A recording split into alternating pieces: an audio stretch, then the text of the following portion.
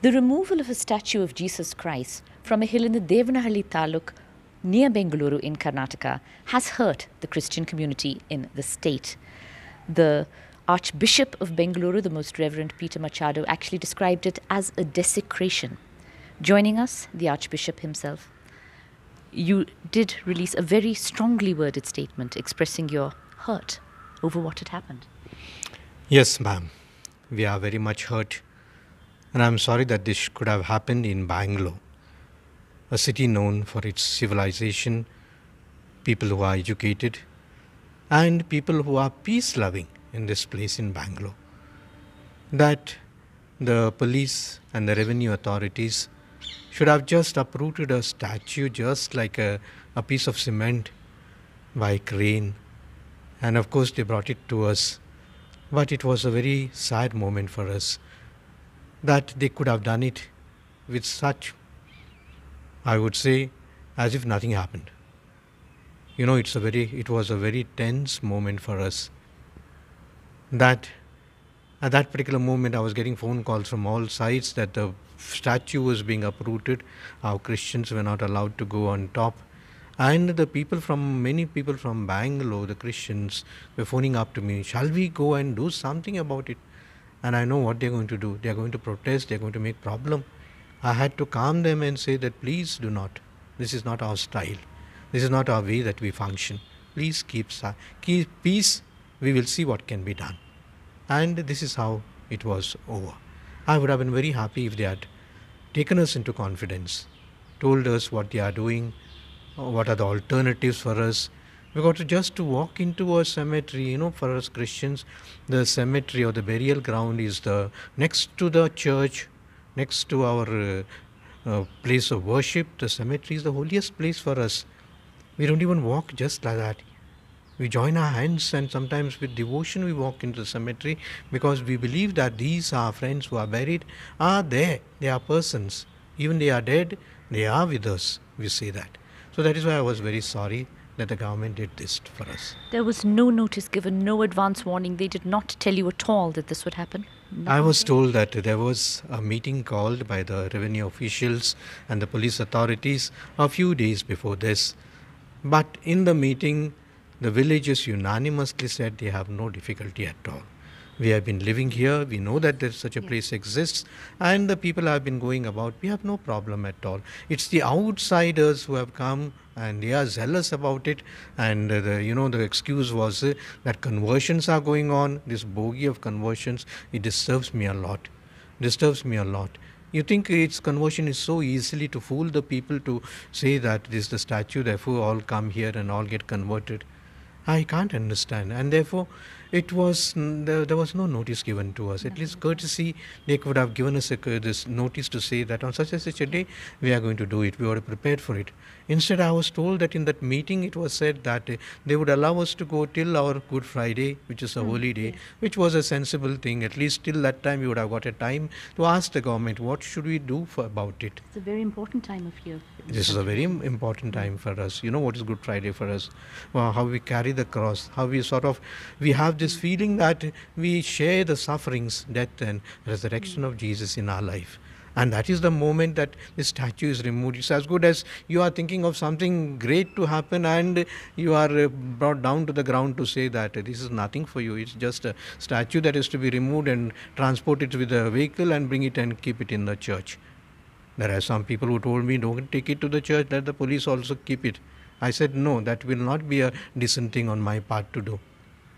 Because the police also are obeying authorities, some authorities perhaps which they have received, or some authority which they have received to say that they can do this. Our documents are clear.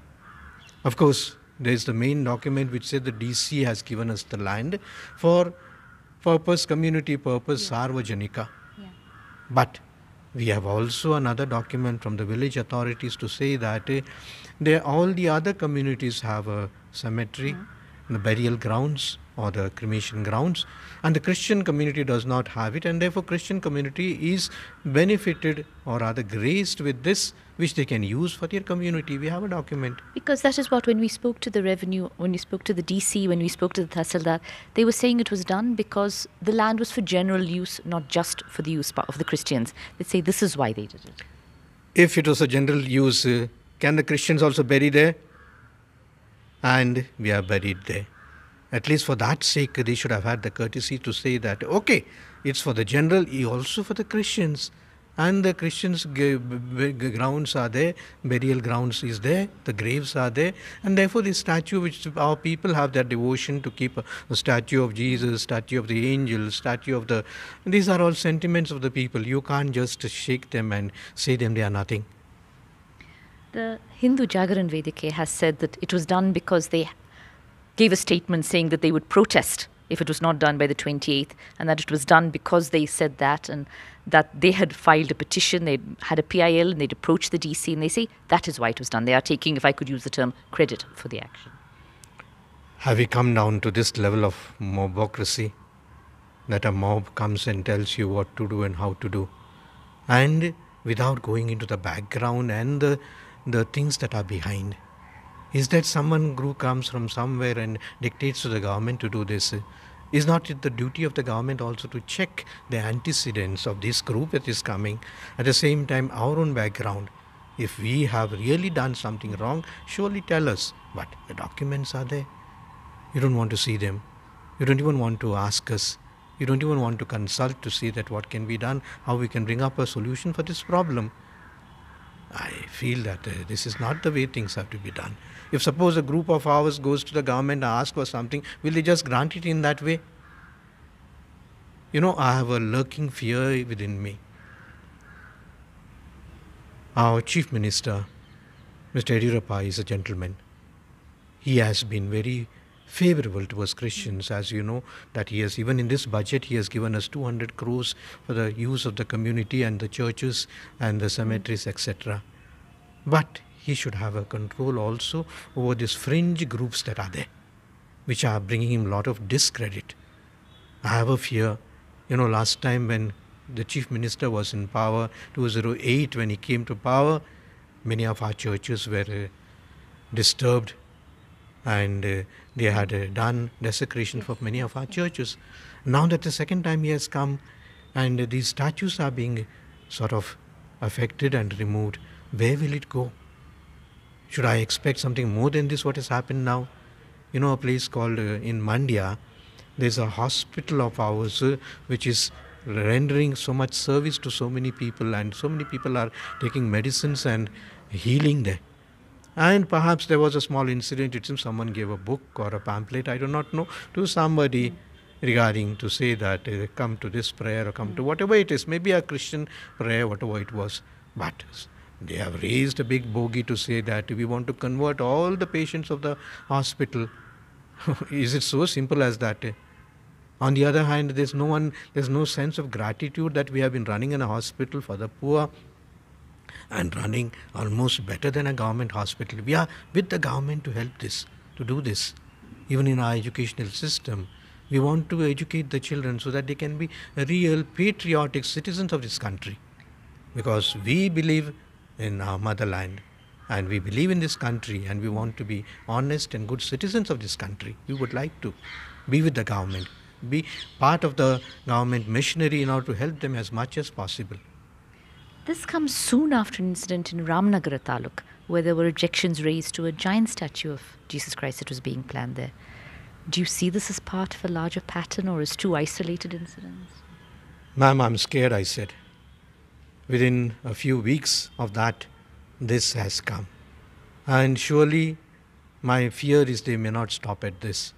They may go to find some more statues and some more places where perhaps, I do not know, we may have planted a statue or this one. But this is not this one like that. Every community would like to have a place of worship, a place of this one.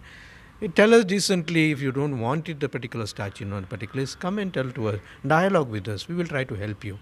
But then, if this is the trend, I am scared that they may not stop at this.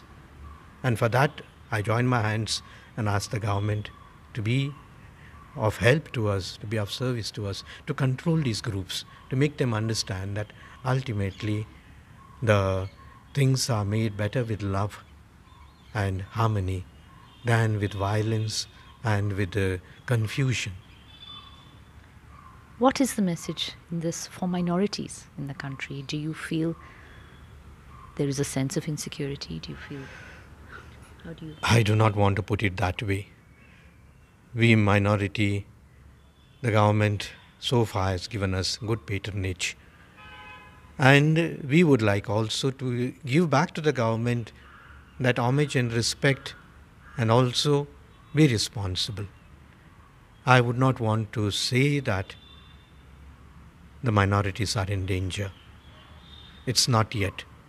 But if the trend continues and if the government at the center and in the state is not able to control these elements, perhaps a day may come when we have to fear. What happens next? You did say that you were able to control people who wanted to go there, maybe to protest on the ground.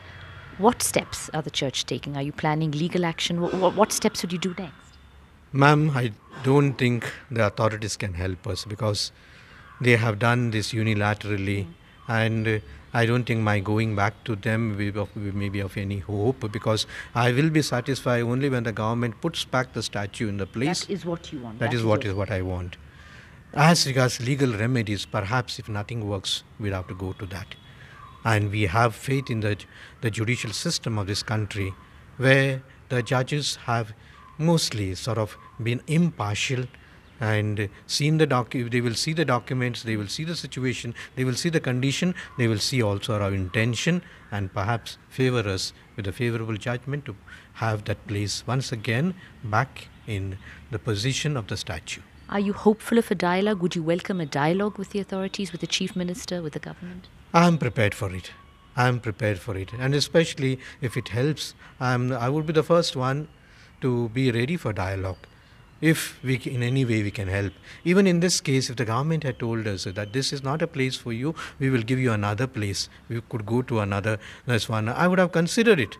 Perhaps I could have convinced our people, let us move our statue there and this one. But without any this one to tread into our cemetery, that itself is a reason of desecration for us, because as I said, the graves are a holy place for us. That so many people could go, the crane could go and remove it as if it's a smaller this thing like that. It's not the way that things to be done in that way. I wish the better sense will prevail also in the authorities who have to do a duty. What we have to do a duty, but then they have to also be conscious of what they are doing, because situation is very sensitive. Deeply emotional issue, really. It's a very emotional issue. Religion, the matter of faith, these are matters that you just don't play with. Yeah. Thank you very much there. The Archbishop of Bengaluru, wanting the statue of Jesus Christ replaced in its position, fearful that things could get worse if matters like this are not really nipped in the bud, hopeful of some resolution soon. With GM Kumar, Maya Sharma in Bengaluru for NDTV.